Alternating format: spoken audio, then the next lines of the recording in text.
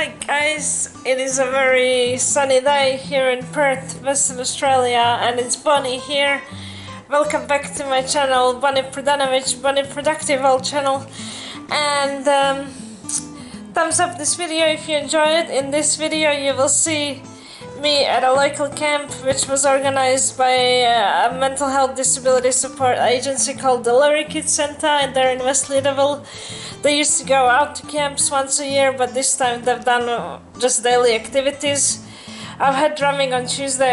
That was the most fun. I wasn't able to do a video because I was too busy in there, but I've done a video of myself archery, of a river cruise, and of sandboarding and a little bit of chasing the ducks.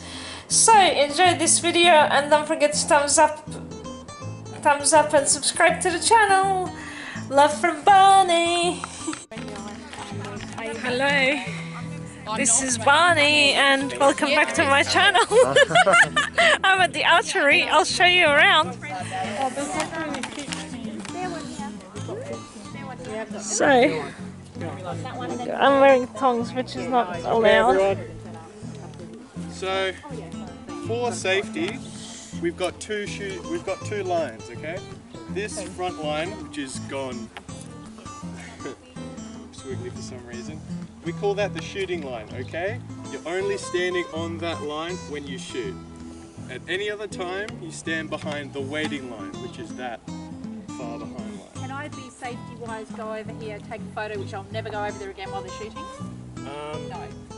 When they're not shooting, yeah. Now I mean. Yeah, now, fine. while they're all standing there ready. Yeah. Okay. We're going to be I'm following incognito whistles. with my glasses on. So this is a big whistle. So when I do two whistles means standing on the shooting line, and then one whistle means you can shoot, okay? Okay. So when you're shooting the bow, when I blow the two whistles, if you want to head over here so you can see, I'm just going to show you how to do it. So just in front, you can come over, just head in front. Huddle. Yeah, just kind of huddle, because you've got to be standing in front of me, because I'm going to use this bow to show you how to shoot. Okay? So when you shoot, what you want is 1 foot over, 1 foot behind, okay? You can pick up the bow, and when I give you your arrows are going to have two colors. One with one fletch, and then two. So in my case I got one white and two black. So I want the white fletch to face towards me like this. So not like that, like this. Okay. So when I put the arrow on, you want to hear this sound. Everyone hear that? Yeah. That means it's on properly. Okay? When you shoot, this is the handle.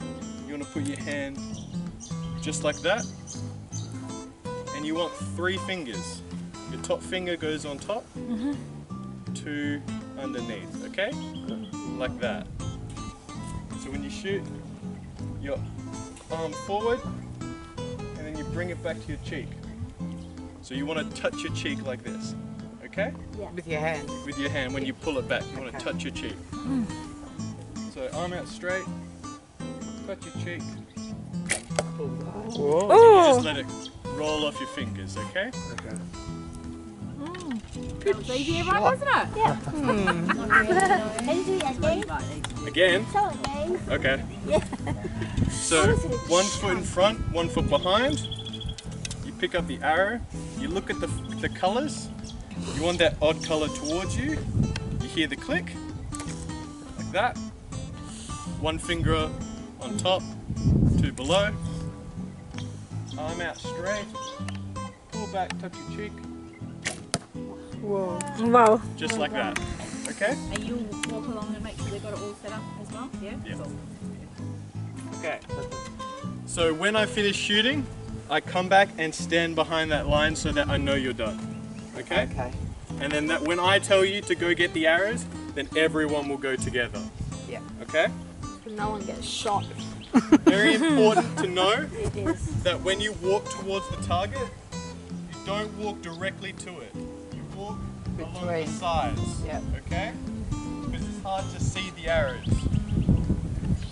And when you pull the arrows, you want to pull them with 2 hands. One flat on the target, like that, and the second hand to pull it out. Yeah. Just try not to bend them, okay? Yeah. So 1, 2, just like that. Very good. Okay? Cool.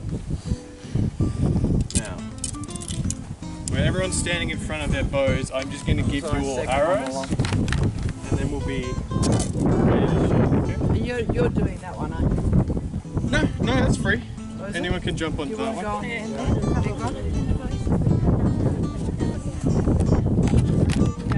This is Bonnie archering. Okay? Look her in the eye.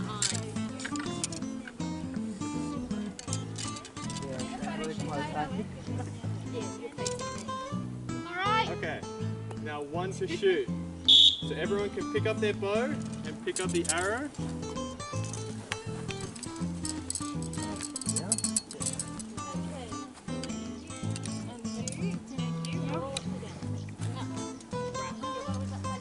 Oh, that way.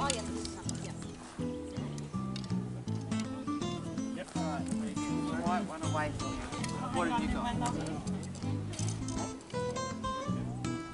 Yeah. Yeah, it's like that. Okay. You got it? Comfy? Yep. Don't forget about the coloured bit on your arrow. Oh, wait, this one here is mine, isn't it? The coloured bit goes towards you, doesn't it? Yes. Yeah, the odd colour. Yeah.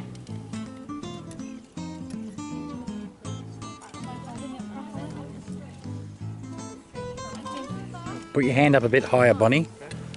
Inside of that grip. Wait, this is not on properly. Put your hand up higher. Your other hand up right. Yep, right up in there. That's it. Twist your hand around towards me. And you have to close one eye. Now you got to close both. And just wish you get it. Not yet. I can wink. Yep. Oh, that's... Is mine as well? Yes, yours is as well. Ready, camera? Are you watching camera? Okay. Oh. Yeah, I'll take photo of you. Honest. Oh, you ready? Okay. Anyone wants Is this okay like this? Because it keeps on falling off this thing. priority? This is why I can rotating around. Rotating around. That's really fine. They got to carry all their bows and set it up again. And Close one eye like we need to hold it.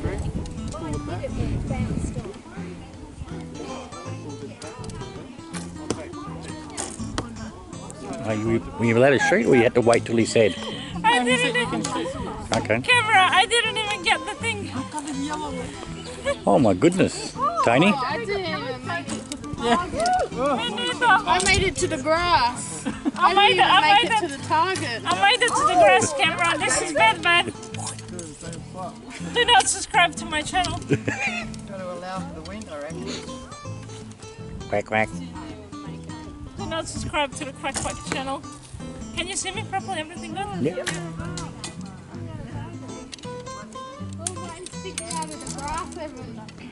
That was definitely not me that put it on there. That's mine sticking out of the grass. Right, then mine went on the thing. Wow, I got it on the thing. Up you go, Bonnie. Another one.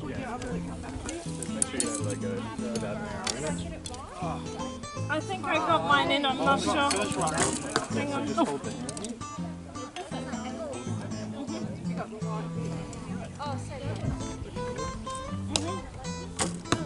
Bullseye! Now? Oh, I can't even make it to the target. Mine keeps hitting the It grass. went onto the black fence. For the first two, I wasn't holding the arrow right with the 2 fingers in the one. So they screwed off. Another one, Bonnie.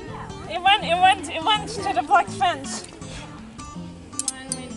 Oh, that's what I did last time I did it. I've only had one go at this before. So Sorry. Don't go. don't go out yet. What am I doing? Camera, you watch this. Man, this is hard. Like this. Yeah. Between here. Can I do anything? Click in. Videos? Yeah. Oh, hang on. Oh, I almost made it to the target. Up to your cheek. You've got to pull it.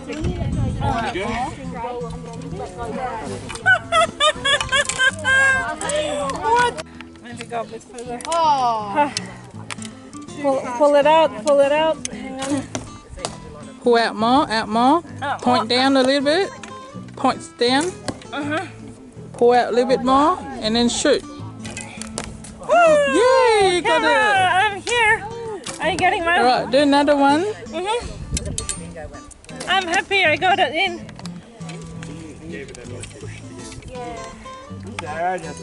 Hello, I'm over here. Yeah, I recorded this when you shoot. Alright. Coming at you. Pull more. More, a little bit more. Yep, shoot. Oh, I missed it. I'll That's not get next bad. one. Yep. Goes in, let the bow in the bow and it goes in. It's like a miracle. Even as soon as I say it, it goes in. Yep, the white bit outside, good. So you do it like this? Yeah, I'm taking that. Right, pull out more. Point down a little bit. Yep, shoot. Oh, that it was fell off. Not close. bad.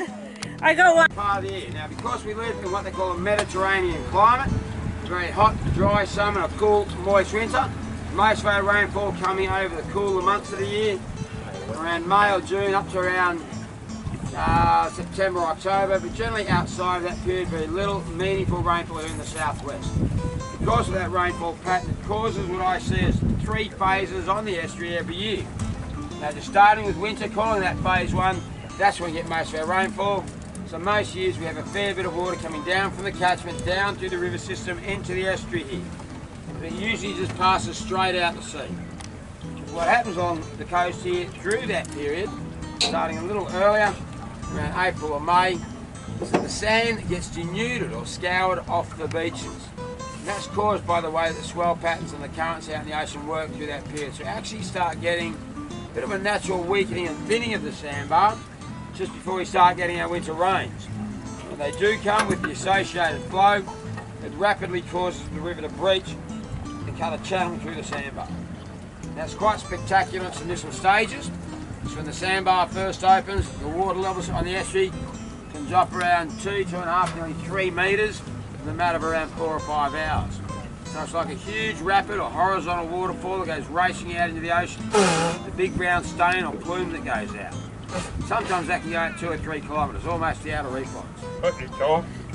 But as those rains continue to fall through those cooler months, with the natural weakening of the sandbar, we'll often hold the channel open for long periods.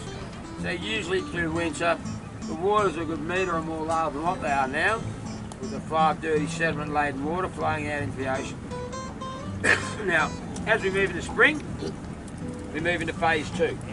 And during that period, the opposite effect happens with the sand begins to get deposited back onto the beaches. So there's a change in the swell patterns and the currents out in the ocean. The sandbar starts building up again. The easing of the flow, as our rain begins to dry up, it fills the channel in and dams it off. Then the water starts to rise behind the sandbar. It rises quite quickly initially. Still a fair amount of water coming down. So can't hold it back for longer than a week or two, building up a metre or more. It opens up again, all the water flows out once more. But usually within a few days to a week it'll close back up and start building up again. For another week or two it'll open again, then close again, then open and close and open and close and open and close and open and close and open and close. Maybe even open and close once more. So through spring and early summer, what I call phase 2, it's like it can't make its mind up. It's constantly opening and closing. By the time we get to mid-December or mid-January, we move into phase 3. It does get very hot then. And by that time of year, there's virtually no water coming down from the catchment. Our rainfall's dried up. There's no meaningful rainfall in the southwest for the next 5 or 6, sometimes 7 months or more. Upstream, the river will just dry up a few water holes with barely even a trickle in between. And the sandbar will have built up sufficiently high enough and wide enough, similar to what we see to the northern or right-hand side here, but it closes off most years at around Christmas time. And that'll generally stay closed for the next 4 or 5, sometimes 6 or 7 months. Right up to around late May or June, perhaps even early July before we start getting the rains again, and then it just goes back to the beginning of the cycle. That's basically how it all works, and every year is a little bit different. As in some years the rains come earlier, some years later, some years hardly at all. Some years the sandbar builds up higher and wider than other years. It really just depends on the prevailing conditions that year. But phase 3, at Christmas through to sometime after Easter, is an extremely important time of the estuary. Through that period there's lots of migratory birds in the area. A lot of the fish, macro and microinvertebrates all going through their breeding cycles. They're very good feeding grounds for them in what I call the annually flooded wetland areas. These are shallow low-lying areas adjacent to the riverbanks, around the reed beds and the trunks of the paved parks that get flooded over that period. We've had a problem here in the past. The people often tend to try to dig the sandbar out. What happens is when the sandbar closes off for Christmas, the waters start to rise. Over the next 6 to 8 weeks, say by early to mid-February, you can often have a situation like today where we're now sitting at 5 or 6 feet higher than ocean level. There's an awful lot of pressure on that sandbar. You quite often get this very thin strip of sand, similar to what we see here to the left, but slightly lower. That's where it's been opening recently. You see it's only about a foot high, probably a little wider than this boat is long. It actually holds the river back to the ocean. So literally all it takes sometimes is someone to drag their heel through the sand. It'll scratch for 5 minutes, start a little trickle. And within minutes, that trickle is this raging torrent, impossible to stop. People don't always realise the damage they cause when they dig it out. They're digging it out through that period that's normally closed. It's the hottest, driest months of the year here in the southwest. The water levels are generally at their highest on the estuary. All they're doing is draining all the water out of it, off of those low-lying areas, and then loss of habitat and many of the smaller creatures, the bases that feed each other. Forced in the main river channel, it's like a vast, barren, open desert. Nowhere to hide, no protection from the larger predators, nowhere to lay their eggs. And the eggs already laid in those shallow areas may as well dry out and expose to the air. They'll die and they won't survive.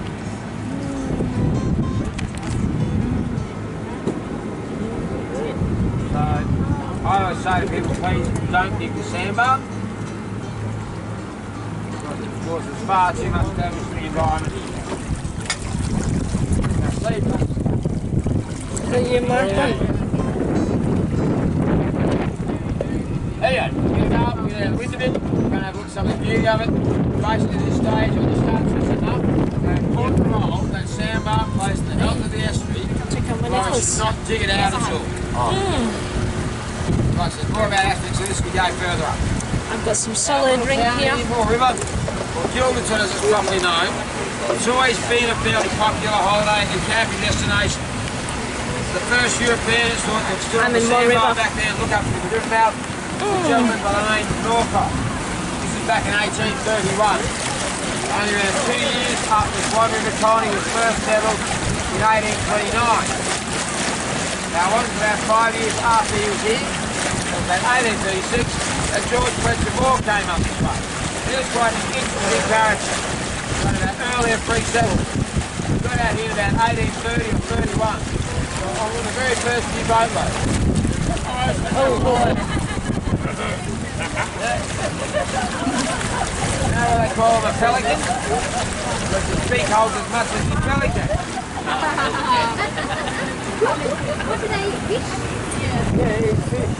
Oh, look at that little bird. Big bird. Denise, look at that big bird. I got her in. So being an ambitious young man like me in those times, out in these new colonies, hoping to earn himself a fortune. If he didn't want to stay, eventually he may go back a relatively rich retired gentleman. Now encouraged to come in, he was granted 800 acres of land, free of charge in the Swan Valley. Just north of present-day Midland. The property is called Millington. He had another 12,000 acre pastoral lease out around the northern Fiji area. Back in those early days, that was just wild bush. Here are some ducks swimming and looking for me. Are you coming to me, duckling? Do you think I'm your friend? Ooh, I think I'm your friend.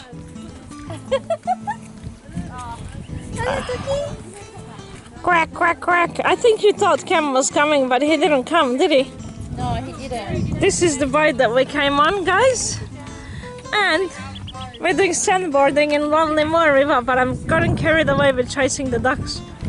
Alright, Anita, here I go. Going up again. It's all whacked up though. We go up to the top of the hill and we come back down. Watch this. I'm tired already. I know it's hard. I know. Yeah, there's all the flies. She's going down. Woo!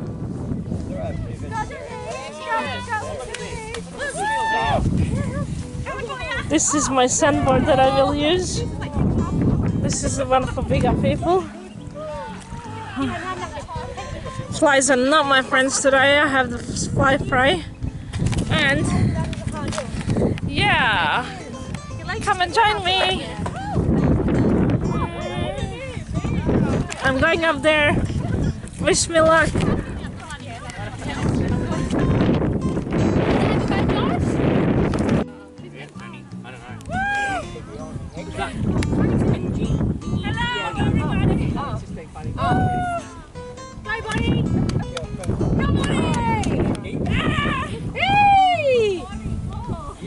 Bunny, look at that go!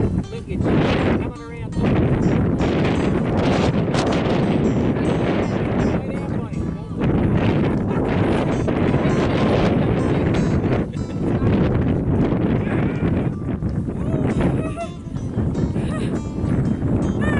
This has been fun. Ducks are running away from me. Did you wax the board? Yeah, I did.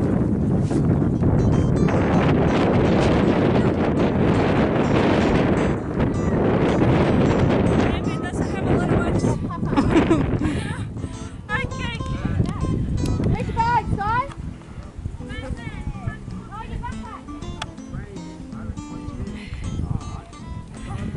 You get double time to get up that hill.